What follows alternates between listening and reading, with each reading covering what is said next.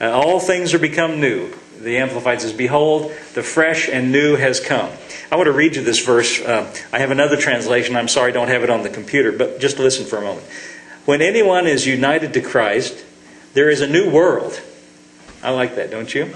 When anyone is united to Christ, there is a new world. The old order is gone, and a new order has already begun. It's almost as though we can think of it this way, that when we became a Christian, when we got engrafted into Christ, when we received Jesus, it's like God translated us out of one world into a new world. And in fact, the Bible even says it that way. In Colossians chapter 1, Paul says, we have been translated out of the kingdom of darkness and into the kingdom of His dear Son. You know, when you translate something, you take it out of one and put it into another. We've been taken out of that old life and into another life. I've got a quote here that I want to read to you. And if you've been coming for a while, you've probably heard this before, but it won't hurt you to hear it again.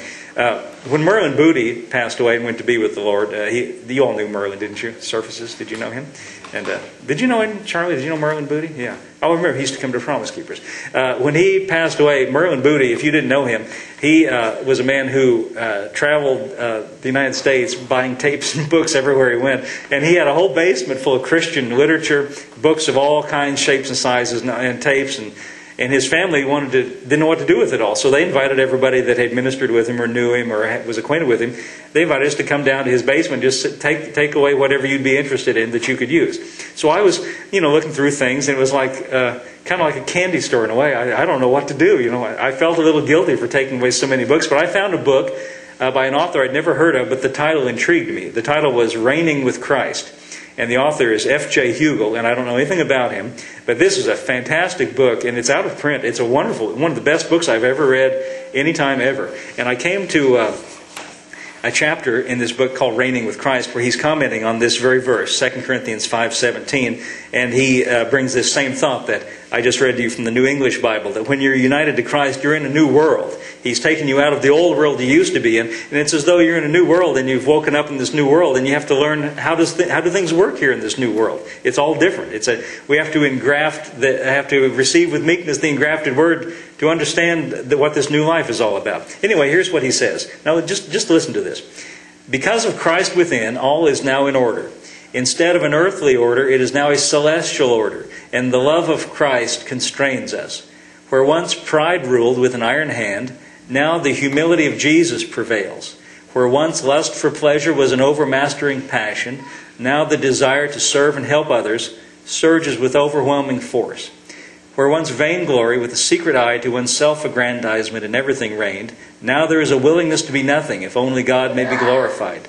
Where once there is offense at every turn of the road and wounded pride ever lusting for vindication, now the sweet forgiveness of Jesus steps in to glorify what would have otherwise been unbearable.